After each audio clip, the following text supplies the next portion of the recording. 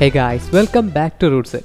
In the previous videos of this Arduino AI Vision Sensor tutorial series, I told you what a HuskyLens is, what you can do with it, and how you can connect HuskyLens to Arduino. How about a robot? Guys, in this video, I will show you how you can make an object tracking robot using Arduino. In the next video, we will start with face recognition using Arduino.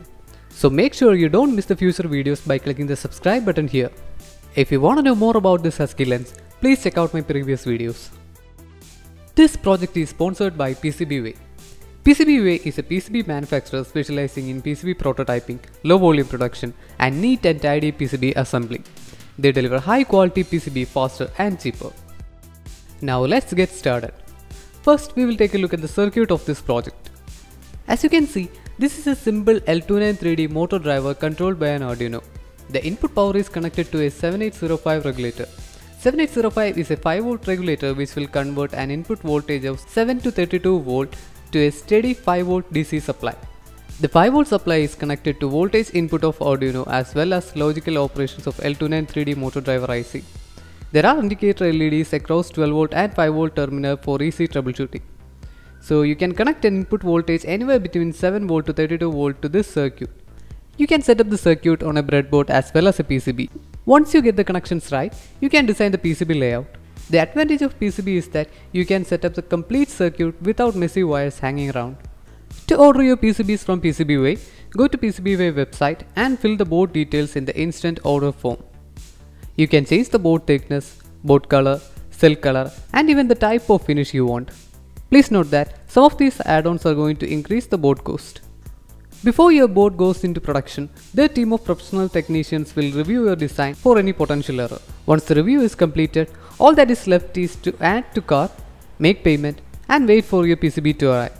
It could take anywhere from 3 to 6 days to be produced depending on the number of boards you ordered. Once you get everything, it's time for you to solder them together. Solder all the components onto the board and make sure to check the polarity of the components. Now let us take a look at the robot chassis.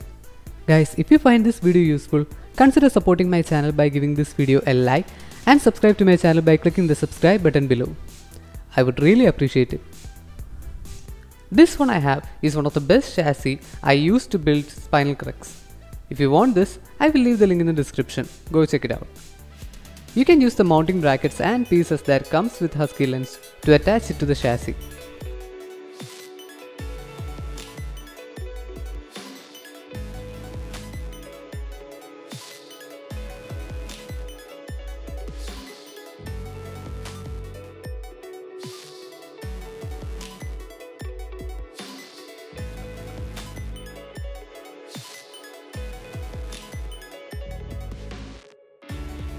Once you attach the HuskyLens to the chassis, you can fix the assembled PCB and the battery on top of the chassis.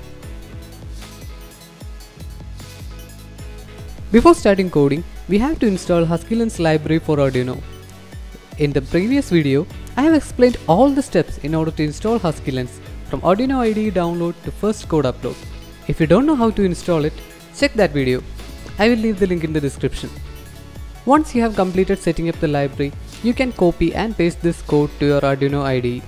Even though the code is lengthy, it's very simple to understand. First, we set up the software serial library which will add an additional serial interface to Arduino at pin 10 and 11 where we connect the HuskyLens. Then we initiate both serial interface at provided baud rate. Then we set the pin for driving the motors including enable pins. Then down the program, you will see some functions to drive the motor as well as displaying the HuskyLens output that are read by Arduino. And in this function, you will control the motors. You can set these values according to your needs. Once it is done, select the right port and right port and click on upload. Now how about a test run? Now power on the board and train an object by setting the HuskyLens in object tracking mode. Once the training is complete, you can move the object left or right and the board will start to follow the object.